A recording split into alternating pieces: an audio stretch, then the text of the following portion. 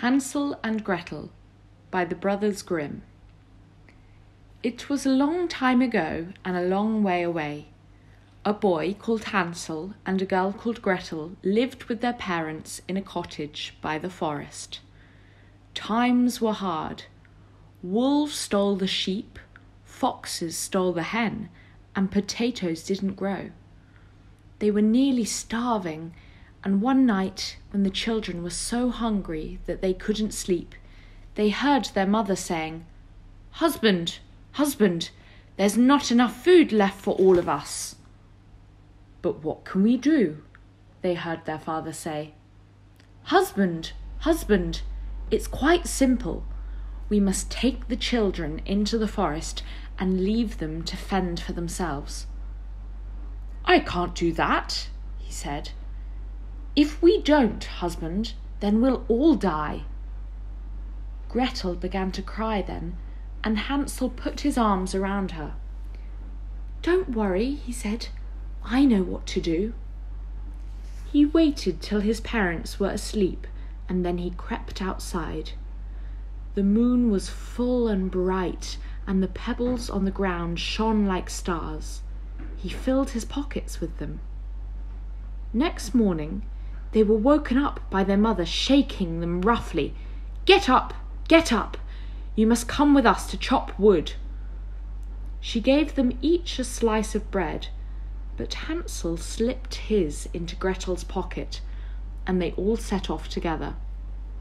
Every now and again, Hansel lingered behind to drop a pebble on the path. Come on," his father urged, anxious to get it all over and done with.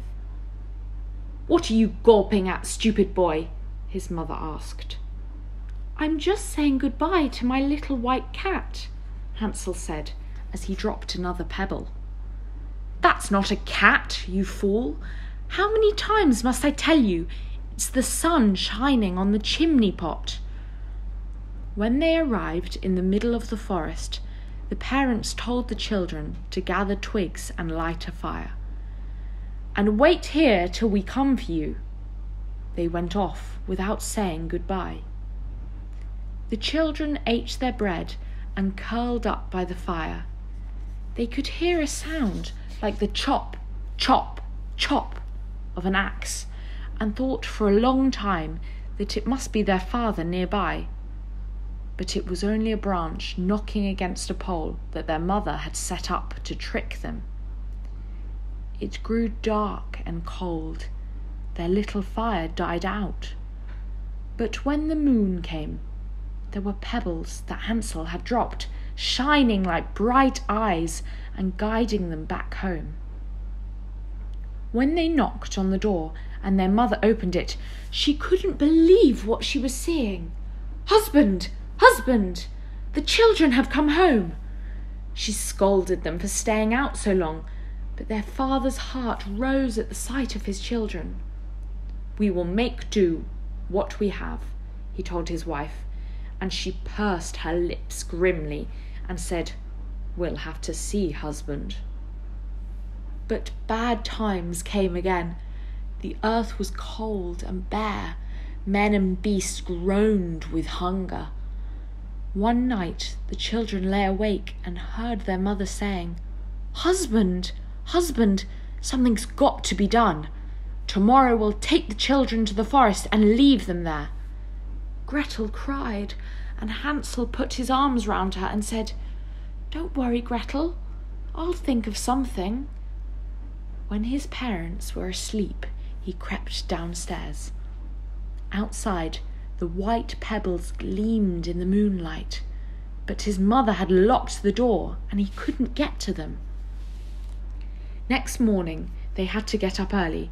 Come on," the children's mother called. "We've got to get some wood for our fire." She gave them a much smaller slice of bread than last time. "Keep it in your pocket for later," she told them.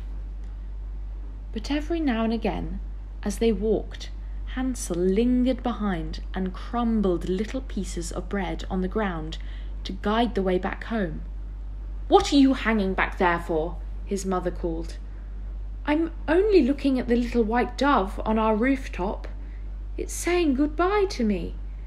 "Stupid boy, there's no white dove," his mother snapped. "It's our chimney pot, I keep telling you." They walked and walked until there was no walking left in their feet. "Have a rest," their mother told them. "Light a fire and sit here until we come back." And she and her husband went off without saying goodbye. Hansel had crumbled all his slice of bread away, so they only had Gretel's piece to share between them. Night was falling. It was growing dark, and their little fire went down. The moon came up, and the children searched for the trail of breadcrumbs that would lead them back home, but there was nothing left. The birds of the forest had eaten every crumb. Hansel and Gretel built up their fire again and covered themselves over with leaves and tried to shut out the howling and creaking night. When morning came, they set off for home again, but the more they walked, the more they got lost, and sometimes it seems that they passed the same tree 11 times in an hour. They wandered for 3 nights and 3 days, and nothing looked right. Nothing looked like the way home, and the trees were high and dark, blocking out the light of day. "Follow me! Follow me!" they heard a voice calling, and they saw a white bird gleaming like the moon among the branches. They ran after it and came to a clearing, and there in the middle was a cottage made of gingerbread. They went right up to it, quite sure that they must be dreaming, but it was true. Hansel pulled a piece of brandy snap off the gate and gave Gretel some. Gretel picked 2 lollipops out of the garden and handed one to Hansel. Taste the door. It's like strawberries," Hansel said. But Gretel was too busy licking the barley sugar windows. They couldn't stop themselves. They pulled great chunks of sweet and sticky gingerbread out of the wall and stuffed them into their mouths. The more they ate, the more they wanted. They heard a voice coming from inside. "Who's that nibbling at my house?" "It's only a little harvest mouse," they called, and carried on eating. But then the door opened, and out came the oldest woman in the world. They stopped with their hands full and their cheeks bulging and stared. Her skin shivered and crinkled like dry leaves, and her eyes were red as burning coals. She was a witch on the lookout for children to eat, but she seemed sweet enough at first. "Come right in," she cooed, just like the white bird. "I've been expecting you." They followed her inside the house, and there, sure enough, was a table laid for 2 with still more food, and upstairs 2 beds with clean white sheets. Hansel and Gretel slept like angels on white clouds that night, but next morning Gretel woke up to find the witch patting Hansel's rosy cheeks as if they were ripe apples. "He'll do nicely," she crooned, "when he's fattened up a bit more." "What do you mean?" said Gretel, beginning to be afraid. "You've had your feast, now I want mine," snapped the witch, all her cooey sweetness gone. She yanked Hansel out of bed and pushed him into a cage in the yard before he had time to blink the sleep out of his eyes. "Now get him fed," she snapped at Gretel. "I like nice fat boys for my supper." From then on, all the best food went to Hansel. Gretel got bread crusts and bits of bacon rind and stale cakes, but she didn't mind about that. She was just worried about poor Hansel. He wasn't enjoying his food much either. Every day the witch told him to put his finger out of the cage so she could squeeze it and see how much fatter he was getting. He played a trick on her. he stuck a bit of chicken bone out of the cage instead of his finger, and the witch's eyesight was so bad that she couldn't tell the difference. But she decided at last that she was too hungry to wait any longer. "Today's the day," she said, smacking her lips. "Get a fire going, Gretel. I've a tasty stew to cook." She filled a cauldron with water and started chopping up vegetables. And as she was chopping, she cackled a happy song to herself. "Carrots and onions in the pot, and a fat little boy when he's good and hot." She threw in the vegetables one by one. Gretel began to cry. "Gretel," the witch called, "I'm going to make some bread to mop up the gravy. Get the bread tray out for me." "Nothing tastes better than little boy stew with slices of little girl bread to chew," she sang in her crackly voice. "Hurry up, Gretel, the bread tray." Gretel knew what the witch was going to do. She wasn't going to break bread at all. She was going to bake her. She went to the oven with her heart in her boots. "I can't turn the handle. It's too stiff," she cried.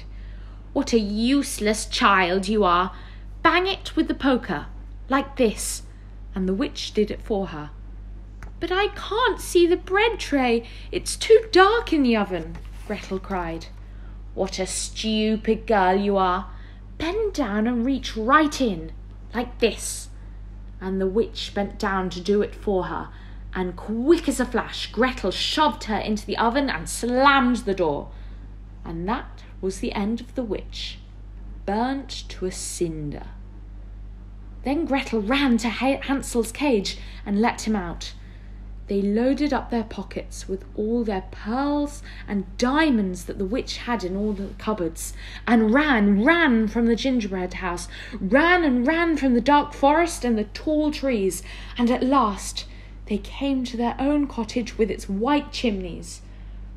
There was their father, grown old and ill with worrying about them. His wife was dead and gone. He wept when he saw the children. "I thought I would never see you again," he said. Hansel and Gretel gave him the treasure they had taken from the witch's house, and they all lived in great happiness and were never hungry again. The end.